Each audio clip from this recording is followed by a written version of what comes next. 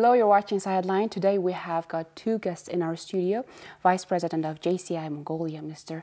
Inkhbold, and Secretary General, Mr. Narambatar Atonchalam. So it's great to have you in our studio. Thank you for coming, gentlemen. Yeah, thank you. Great to be here. Thank you for the invitation. Yeah, it's our pleasure. For having us today. So the Junior Chamber International is a non-profit international non-governmental organization of young people. And this year it marks the 30th anniversary of the Mongolia's membership to JIC. So happy anniversary. Thank you very mumuch. Yeah. So, could you briefly explain to our audience what JIC's mission is? And also, I want to ask that what kind of benefits does it give to the members? Okay, thank you. So, just to give you general information about JCI, international organization. JCI has been founded in 1915 in St. Louis, USA. So, and now it's currently has membership in over 120 and 124 countries, and one of it is Mongolia. JCI Mongolia has been founded in 1992, and as you said, it's a very significant milestone year for us. And mission of JCI organization is to provide development opportunities that empower young people to create positive change. Young people meaning yes. Aged between 18 to 40 years old. Yes, that's correct. Yep. So in terms of benefits and opportunities, all the JCI organizations around the globe, even local organizations, we strive and pursue to give 4 opportunities for our members. One would be individual opportunity is for the individual development, personal development. For a business opportunity, that's for business networking, business collaboration. International opportunity, that's, it's an international organization, so you can do also international networking as well. And the 4th benefit is the social benefit, community benefit, which is basically social responsibility benefit. If you want to give back to the society, definitely you can do that through JCI organization. Yeah. And Narambatar, I'd like to ask you the structure of the organization. So there are in Mongolia 1,200 members and 400 senators and also 1,000 supporters. So could you tell us what do each of the members and senators and supporters do at the JCI? Thank you for the question. So JCI Mongolia has 15 local organizations. So we have based now 3 cities, the main cities of Mongolia. Exactly. So in UB we have 12 chapters, and we have 2 in Darkhan and 1 in Erdenet. And just as you mentioned, this year we have over 1,232 members in exact numbers. And our senators are who were active members for at least 3 years, and then those who contributed to the organization. And those who are above 40 becomes senators. So they're like the retired members. And they would like to contribute still to the we also call them as an lifetime membership guarantee. Once you graduate JCI, once you reach over 40, there's 2 categories of members. One is alumni, and the other one is senators. Senators, it's as Secretary General explained, it's the members who has been active at least 3 years. So they basically become a lifelong member, a supporter of JCI organization. So senators are more active than the alumni? That's correct. They're more recognized and more active, and they also have their own certain structure. So what are the supporters? What do they do? So we have different types of supporters. So we can name it as another NGOs or also the governmental organizations, the organizations, and as well as companies. So within the framework, JCI partners with, for example, in 2019 we organized a campaign called One Moment of Patience in Mongolian Nikhorom. So we collaborated with the General Authority of Police Department of Mongolia, so probably our audience aware of this campaign back then. So we have such as many different organizations we collaborate with, so those are also supporting our activities in their own regards. The way we collaborate with organizations is basically, in general, on annual basis, JCI Mongolia, through its also local chapter organizations, we implement over between 60 to 70 projects, social responsibility projects in Mongolia, and So basically, general approach how JCI organization implements those projects is to become the connector, communicator, the coordinator between the government, non-government, and private sector, and to to provide an everlasting positive impact in the community.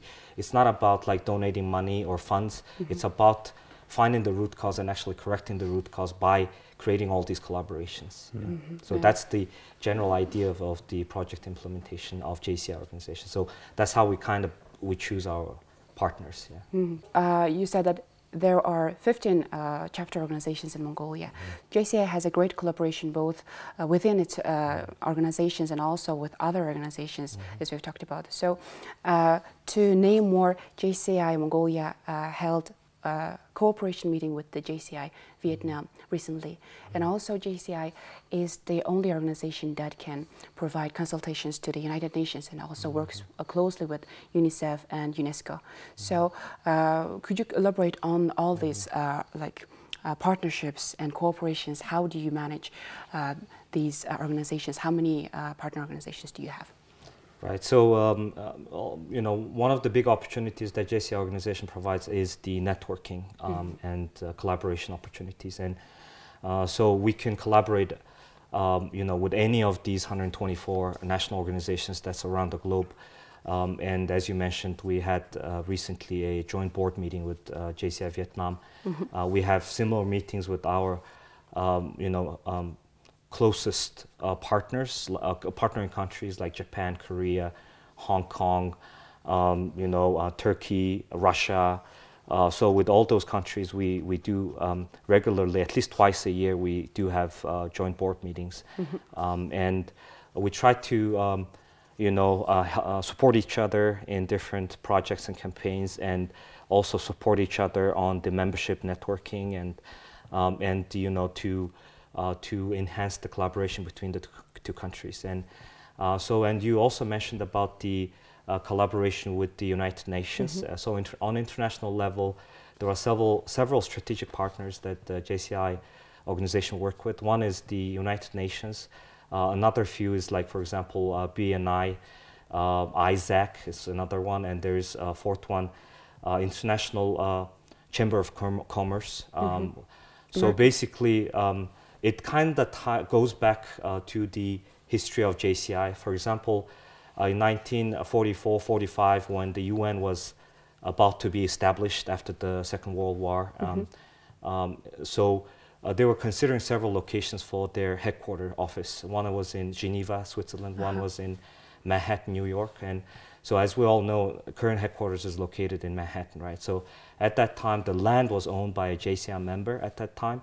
So the UN wanted to kind of buy the land from that person, right, businessman. And so he basically said, I could give you the land, but in return, I need two things. One is I would like the right to use your logo in the JCI logo. So you could see the UN globe, a UN logo, a globe is also, you can see it in the JCI logo if you could see it in the background. Well, it's inside that shield. Inside the shield, there is a globe logo that you can see on the UN logo as well. So, and what's the second part? Second is to become a partner organization to the UN. So we're the only youth organization that has a consultation right with UN. And so, as you know, UN they initiate these Millennium Challenge goals or Sustainable Development Goals, right? So you work with So those we goals. basically work as an international arm to progress to move the SDGs forward in all those countries. So all these 60 to 70 projects that we implement on annual level, most of them are actually is related to progressing. Sustainable Development Goals. Yeah, with SDGs. Yes, correct. Yeah. Okay, thank you. So JAC members are very busy, like collaborating and working and networking with all those people. Right. So we've talked about the benefits, like 4 benefits: the individual, business, and the international and community. So when you recruit a new member, what do you require from them? Like, what kind of skills do they have to be in order to become a member of JAC? Okay, that's a great question. So, according to our constitution, there are only two requirements to be a member of JCI. So one is to be the age. Exactly. So those who want to be member should be aged between 18 to 40, and the second one is the guy must be active. Active. Yes. So how do you what is an active person? How many other activities, extracurricular activities that does that person have to be involved? Right. So actually that requirement varies from chapters to chapters. It depends on the chapter's requirements. Right. So for example, some chapters require the members to be a higher or senior administrative level of a company, a manager or above. And some chapters just require to be active members, just like I mentioned before. So it really varies from chapters to chapter. Okay. So I think lots of our audience who have heard your answer are intrigued to become a member. Thank you. So the tenure of board members, so the members, they can, if they're active and if they're successful, they can be part of the board members like you. So the tenure of most board members lasts for a year, and then the next year another people will replace them. So for this year, you have got this motto to shine bright. And so could you tell us more of the this year's plan? What are you aiming to achieve for the year 2022? You want to start on that? Yeah, sure. Let me give a start. So that's a very interesting part. So JCI values the democratic system. So we have each local and national organizations practice 1 year to lead self-governing system. And members hold elections, and those who are elected have a chance to lead for their own way for 1 year. Members cast their ballots, not the senators. Yes, exactly. That's it. Yeah.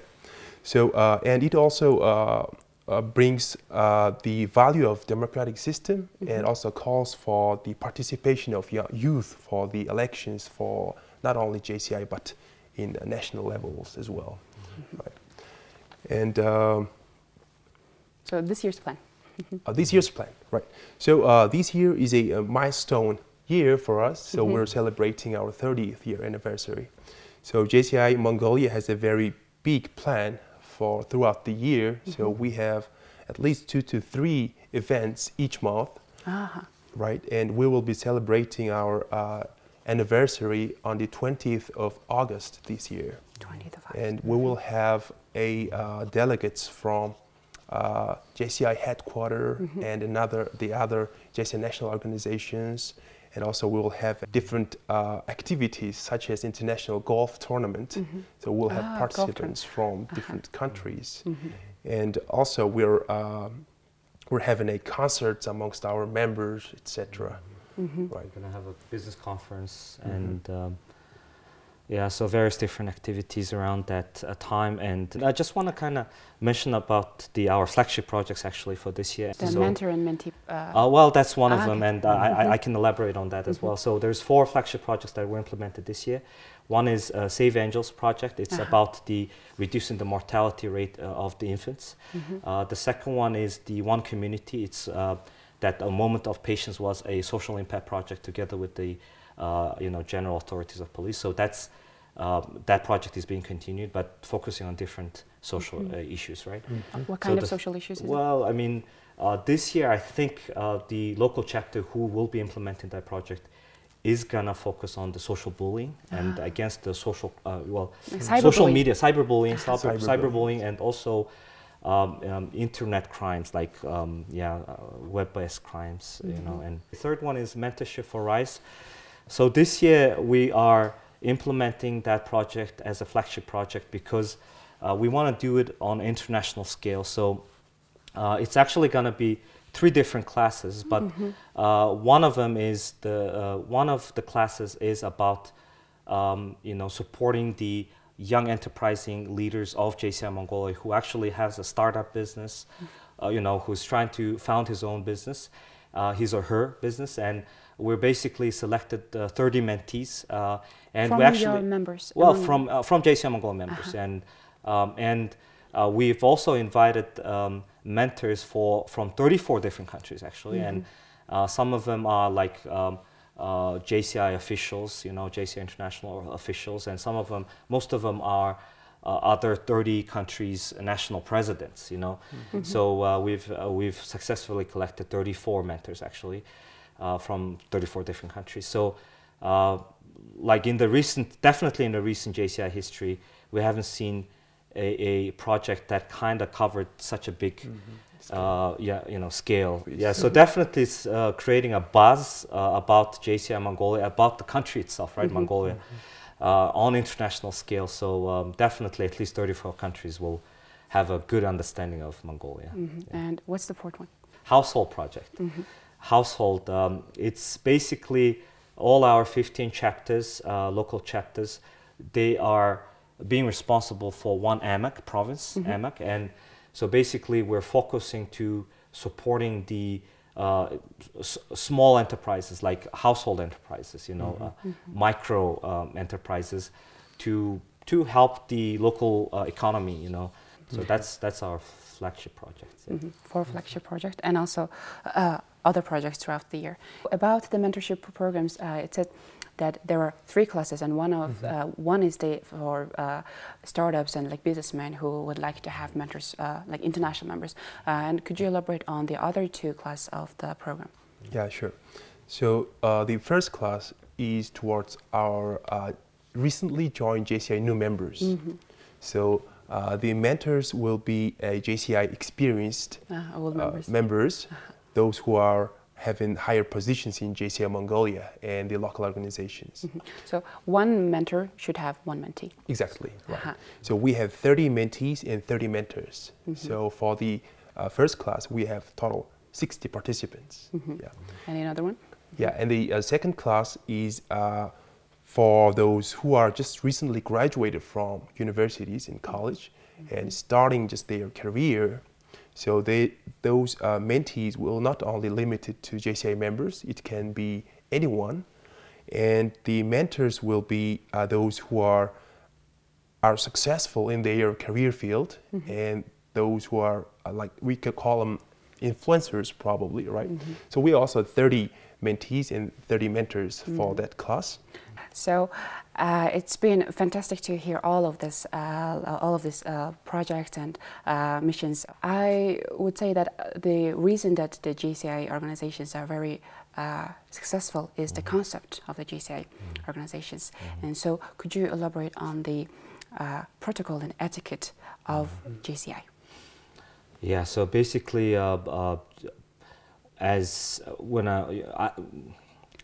my belief about JCI organization has been around for over 100 years now, around the globe, and foundation of that is definitely a organizational culture. That's one thing, but what's driving that organizational culture is the Constitution. Constitution. We also list our values. There are 6 values that we list. We go by all the founding values of the democratic U.S. Values, like free economy, supporting diversity, democratic values, and whatnot. So all those values are listed. And talking about the etiquette and protocol is basically it's based on the international diplomatic protocols. So all the protocols are followed and administered are basically is adopted from the international recognized diplomatic protocol. So the meeting protocol, the banquet protocol, dinner, wherever we go, we have to adhere by the protocol. Even how we dress, like for example, we today have our name tags on the right, our JCI pin on the left, and you have to have a dark suit in order to abide by the protocol. So. Smart clothes. Yeah. So thank you very much, İhtilal Andy and Narumbatar, for coming to our studio and introducing us to your wonderful JCI organization, JCI Mongolia. Thank you very much. Thank you very much. Thank you for having us today again. You watched Sightline. Our today's guests were Narumbatar and İhtilal from JCI Mongolia. Thank you for watching. Goodbye.